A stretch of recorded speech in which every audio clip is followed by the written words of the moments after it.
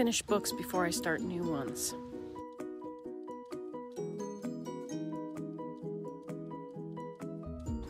I really did stay away from bookstores and kind of from libraries, and yet...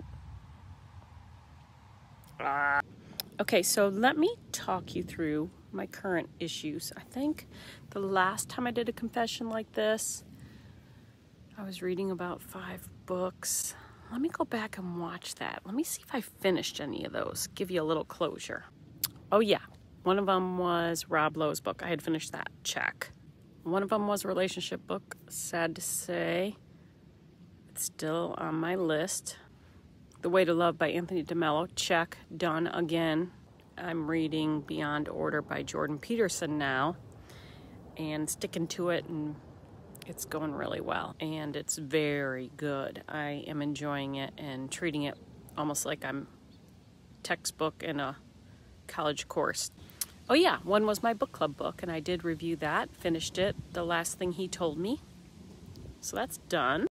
I have my new book club book, and I am enjoying it so far, and I will review that at a later date. I'm almost finished with it. I decided to get it on audio, and its title is The Will of Heaven by Debbie Ethel. It's going great on audio. I got it on the Hoopla app. Have you heard about that? My librarian told me about it when I swore not to get any other books. Also available on the Libby app was Gone to the Woods by Gary Polson, who I think wrote Hatchet and is a winner of many other Newbery Awards. So, yeah, 1, 2, 3 that I'm really working hard on right now. And I added a 4th.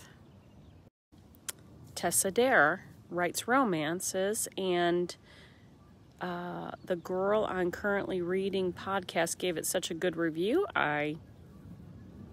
Yep, downloaded that on Hoopla audio also. So, yeah.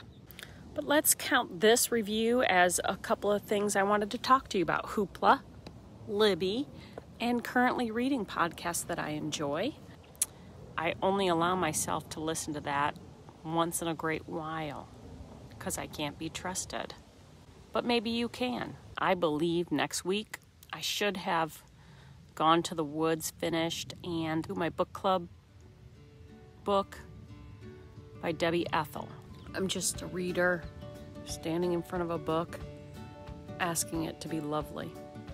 Always looking for that next book of perfection. OM goodness. I did buy one book at the bookstore, I just remembered.